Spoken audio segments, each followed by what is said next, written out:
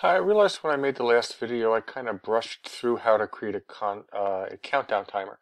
And I thought I'd come back and make a quick video to show you all the options that are available to you. So again, I am on a site called tickcounter.com.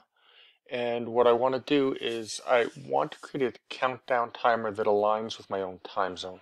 So if you'll notice, and this is a thing that I skipped, is that the time zone by default is set to UTC, or Universal Time, which is Greenwich Mean Time, which is, standard time, but it's set out of England. So we want to make an adjustment here to get it to our time zone.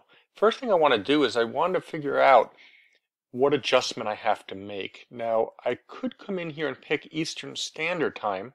If I scroll up, you see there's a lot of times in here. But I don't want to do that necessarily because we use daylight savings time, and at certain times of the year we will be on Eastern Standard Time, but in certain times of the year we're going to have to make an adjustment from that. So what I did is I opened a new tab and I searched for current time New York City, because it's going to be the same time zone that we're on, although I'm sure you could probably put your own time, your own town in and get the same information. And what is the current time zone in New York City? If I open that up, you can see that generally we're 5 hours earlier than Greenwich Mean Time or Universal Time. But right now we're on daylight saving. So right now we're 4 hours earlier, minus 4 hours. Okay, so now that we know that information, I'm going to come back into Tick Counter and let's set that first. I'm going to come in here, I'm going to scroll up, and if you scroll up far enough, you're going to see this GMT minus 6, minus 5, minus 4. So these are all adjustments from Greenwich Mean Time. And if I'm doing it at this point in the year, I want to be minus 4. So just keep that in mind. Now I'll do the other settings. I mean, this is kind of a long due date, so I'm going to set it to 2020. I will set it to April, and I think I had picked the 24th at 3 p.m. Again, you can set it down to minutes and seconds if you want, but this is now due at 3 p.m. April 24th local time.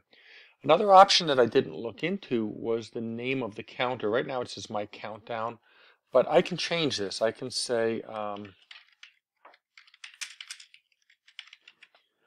okay, and now that will appear. So not essential, but a nicety. I can also turn that off if I want, so I don't see any name on it. But if I like a name, I just click that. Under More Options, here you can change some options. We really want to leave it to stop counting on 0. So once it gets to 0, people are going to know that their time is up and that they're late. Over here on the left, you can see that there are certain colors. Okay, the background color is white.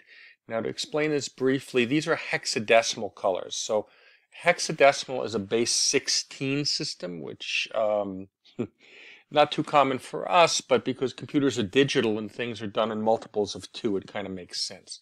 So if you want to find any colors in hexadecimal, you can always just search them out. Hexadecimal uses not only 0 through 9, but A, B, C, D, E, and F as well.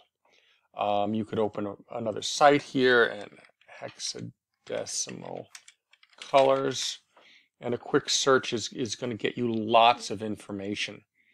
You can look for colors here and pick them. As soon as you click on one, it's going to show you the colors that are related to this over here. So this is this purple, but it's 75% would be this color, etc. So I'm not going to mess with that too much, but you can see that if I took this and I said 0, 0 at the end, that would change the color significantly. Okay, so something you might not want to mess with, but if you're interested, go ahead and play with them. Now, you can see that blue applies to the title here. The black is the day, hours, and minutes. The last unit of color is currently red, which is FF and 4 zeros. Although you can make it black, you could just change it to any one of these codes and that would work. A border color, if you want a border color on this thing, you can give it its own color here, and you can see that there's a very faint gray border around it. Okay, there are also more options on this side. Border width. So if I bump that up, you can see that my border is now larger. If I wanted that to be black, I can give it 6 zeros, and I've now got a black border. I'm going to use a black border. I'll probably reduce it to a fine line like that. You can also choose not to display all the units. So if you wanted to, I could remove the seconds or the minutes and things. I kind of like it the way it is. Now, once that's done, for our purposes, you're going to click on this embed in your website. And that should pop up in a second. And then you just copy that code. There it is. So just lost it there for a second. Right click on it and copy it. And then you can follow the other video, the first video, about how to embed that into a Google site. Very simple. Use the embed feature. Come over to the embed code option instead of the URL and just drop it in there. It'll appear right in your site. So kind of a fun thing to do.